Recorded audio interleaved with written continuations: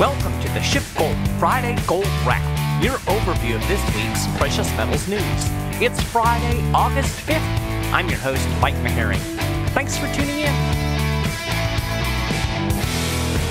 Jobs, jobs, jobs. That's the flavor of the day. Yep, we're going to get the July labor market report this morning, and the plan is I'm going to break it live at the end of the show. So about the time I get to the end of what I've prepared, we should be about ready to get the jobs numbers. So we'll break those live. I think this is probably going to be viewed as one of the more significant labor market reports that we've gotten in a while, given that, there's a lot of talk about a recession, and of course, the labor market is the one thing that this is not a recession people can point to. So we'll see about that. We'll talk about the labor market here in a little bit. But first, a couple other things I want to touch on.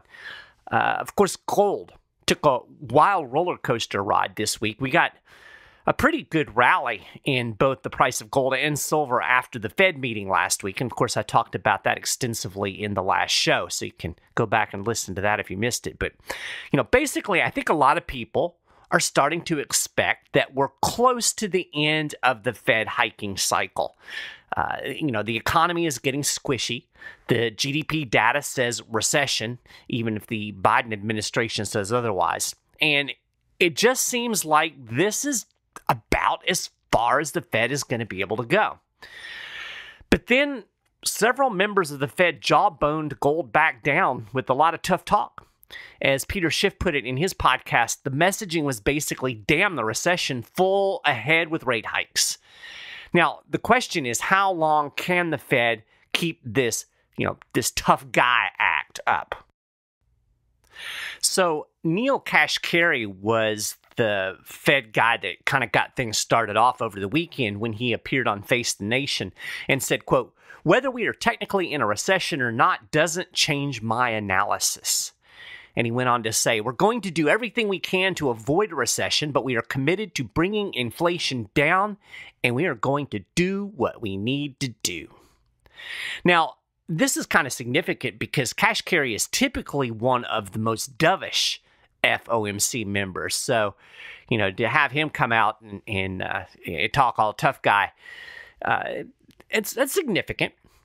So on Monday, we had more Fed members pile on, basically singing the same song. I think the most outspoken was San Francisco Fed President Mary Daly. She said she was, quote, puzzled by bond market prices that reflect investor expectations for the central bank to shift to rate cuts in the first half of next year. She insisted that the central bank will keep raising rates and then hold them there for, quote, a long while. So we saw a big sell-off in gold and silver on Tuesday afternoon as the market digested all of this hawkish talk. But, it's interesting because it was really just kind of a pause in the rally that started after the Fed meeting. Yesterday, gold climbed back and it actually flirted with $1,800 an ounce. Now, the spot price fell just short at about $1,795, but gold futures actually closed above $1,800 yesterday. And this morning, gold was down. It was down about $6, but it seemed to be gaining back a little speed. Of course, I think whatever comes out of the jobs report is really going to have a big impact on how gold settles today. Now, there are a couple of factors that are driving this little rally in gold. First, just a lot of safe haven buying. First, because of the recession fear. And that's also dragging down the dollar, which of course tends to put some tailwinds behind precious metals. We're also seeing other central banks raising rates.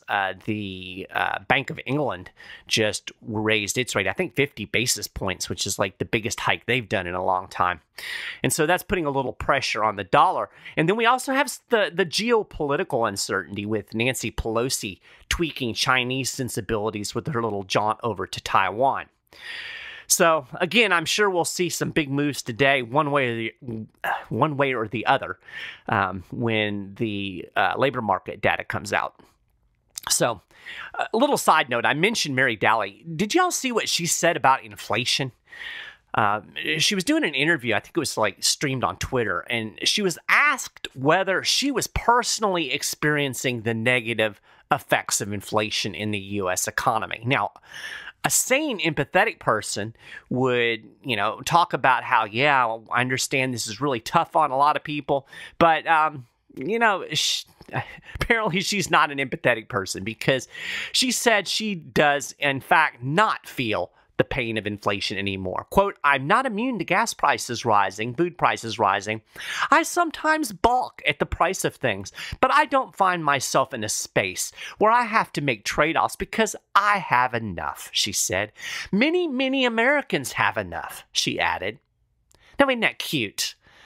I mean, that felt very much like a let them eat cake moment, right? I looked up this woman's net worth. It's like $68 million, and her paycheck is over $1,600 a day. So, yeah, she has enough. The problem with so many of these politicians and central bankers is they live in this little bubble of privilege. They have no clue what real life is like. She went on and she tried to be sympathetic. She talked about how she knows some people do have it hard. But the best example she could come up with is people are having to downsize their vacation. Meanwhile, the average family is putting their freaking groceries on MasterCard. So, yeah, I don't have much good to say about Mary Daly. And that leads me to the next subject for today, the myth of the healthy consumer.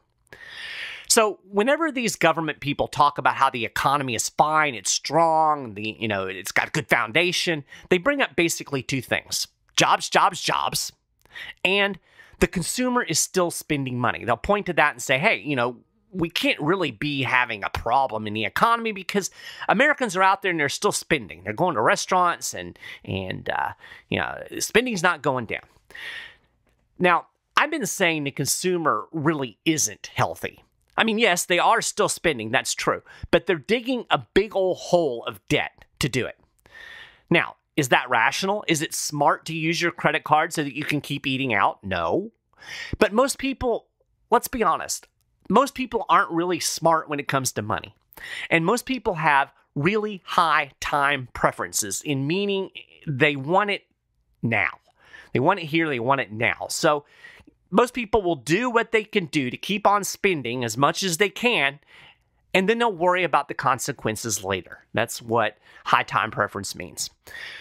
Now, I've talked about real income several times on the show. Nominal wages are going up, so we're seeing wages balloon with inflation. But when you adjust wages for inflation, real wages are dropping. Real income is down about 1% on the year. So you're able to buy, your buying power is 1% less than it was last year. So how are all of these healthy consumers spending money when their income is actually dropping in real terms? Well, they're running up debt at a dizzying pace, and that ain't healthy.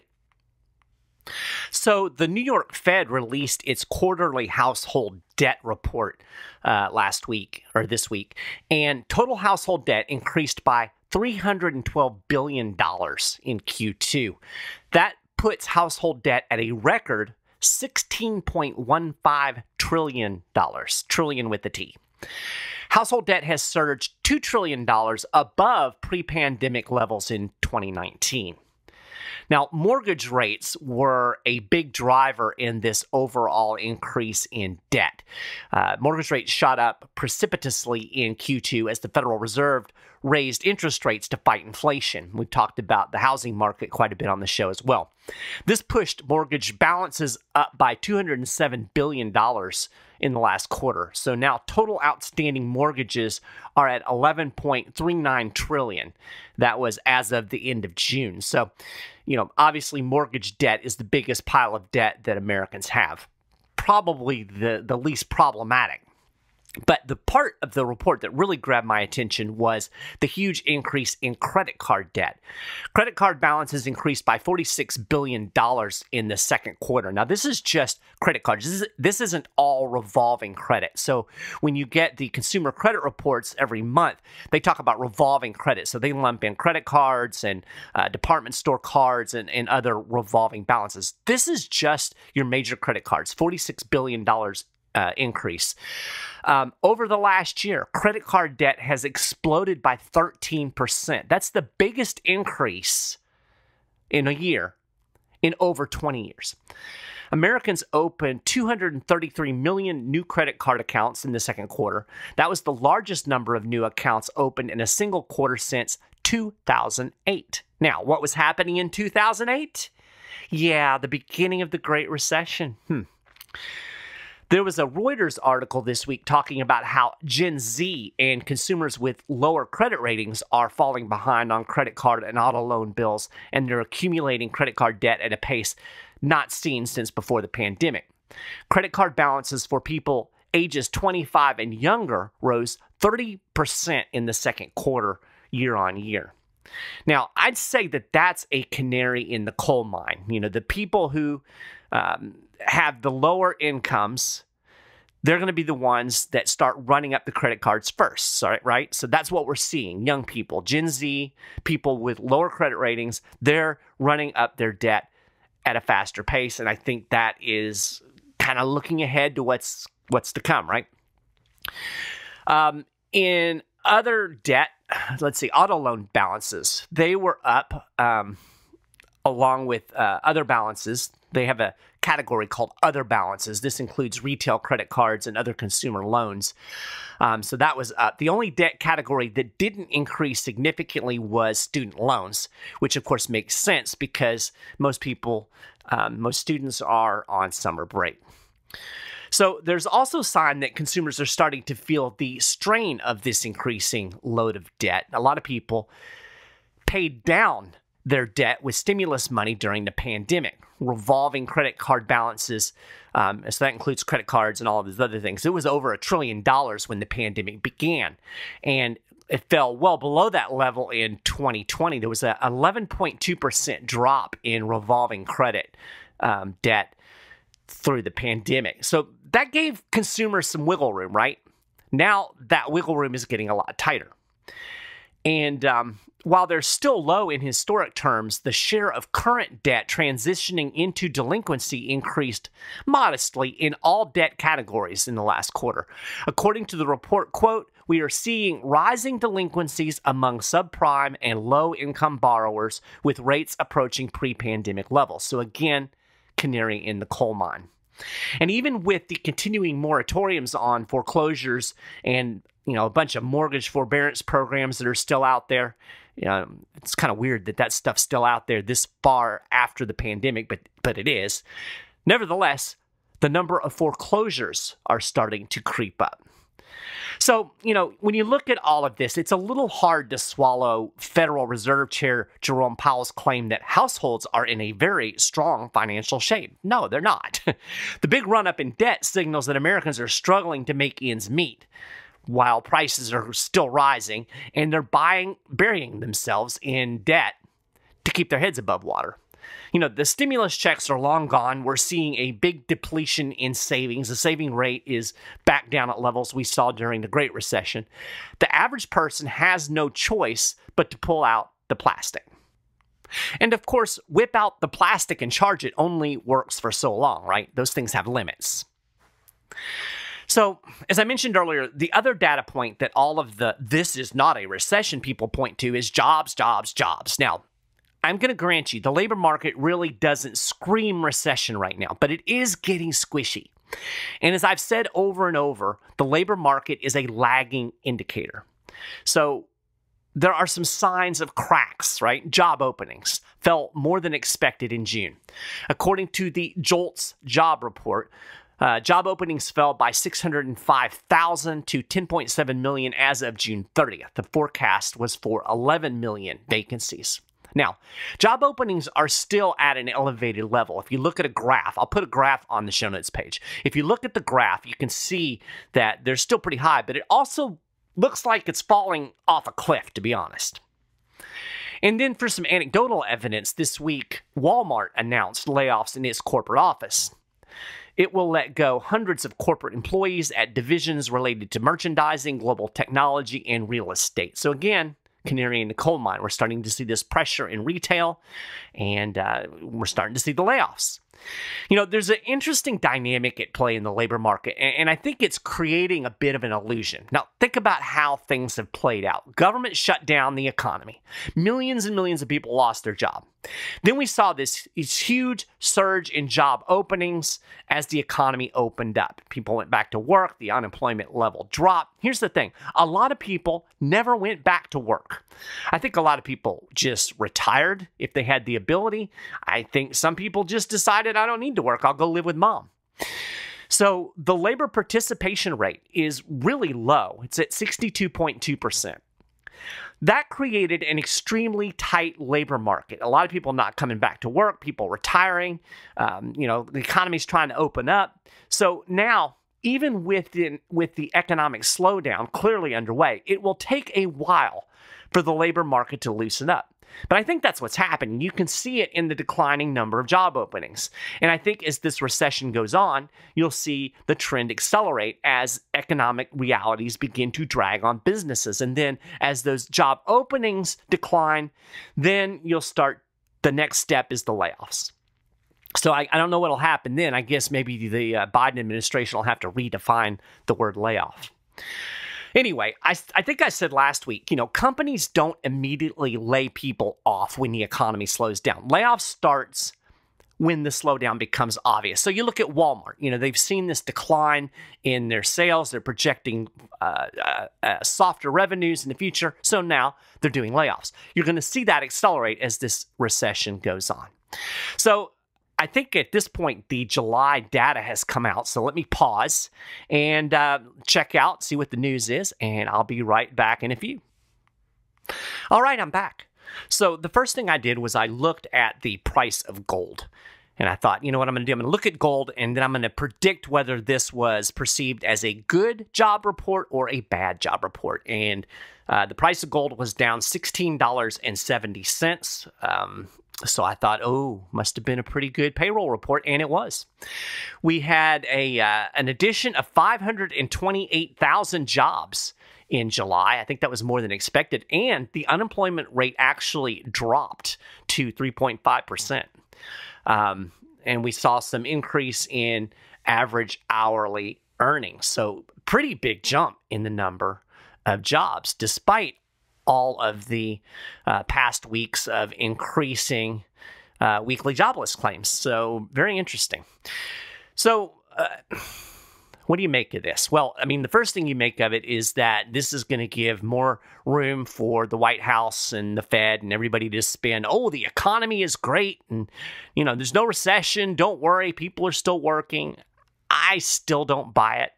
Again, labor is a lagging indicator. I'm surprised. I'm not going to lie. I am a bit surprised that it was this good. I figured it would be equal and maybe a little softer than expected. But we'll see how things play out as we get into the next month. We do not have a Fed meeting in August, so we have to go to September. So there's a lot of time for the Fed to digest the data, but probably not going to be a good day for gold and silver given the jobs report, because what people are going to expect is that, the economy's fine, we can handle more rate hikes, we got to get inflation under control. So we'll have to wait and see. The big number, of course, is going to be what do we get when we get the CPI data for last month. And I think it's pretty obvious that's going to be a little bit lower with the drop in gasoline prices that we've seen over the last month. So that could give the Fed some wiggle room to maybe not tighten. But right now, everybody's thinking, Fed's talking tough. They're going to tighten. Jobs are fine. The economy's fine. Literally the only data point that says the economy's fine. But, I think it's important to keep in mind, this stuff plays out very slowly. So we'll see how things go. And I'm sure that our the guy that does technical analysis for us, I'm sure that he'll dig into these jobs numbers and we'll get a little bit better idea of what it's really saying. So stay tuned next week. We'll kind of dig into it. I'm sure Peter will have some things to say about it over the weekend. At this point, that's all I've really got to say. But I do want to, as always, encourage you to take a moment and talk to a SchiffGold precious metal specialist. These guys might have a good buying opportunity here if gold drops a bunch because everybody thinks the economy's fine. So give them a call, 1-888-GOLD-160, or you can shoot them an email, info@SchiffGold.com, or you can just go to SchiffGold.com, go to the Getting Started tab, and you can chat with a precious metal specialist right there on the website. And again, they'll help you look at your portfolio, your investment strategy, your goals, and see how precious metals can fit into your investment strategy. With that, that is a gold wrap for this week. As always, you can keep up with all of these stories and more throughout the week over at SchiffGold.com/news. If you haven't done it already, you can subscribe to the Friday Gold Wrap podcast on Apple Podcasts. We're on Stitcher, on the YouTube. You can check all of the links out to those things on the show notes page. As always, you are welcome to shoot me an email, MMAHARREY@SchiffGold.com, MMaharrey@SchiffGold.com. Love to hear from folks. And with that, we're going to wrap it up. I hope everybody has a fantastic weekend, and I will talk to you all next week.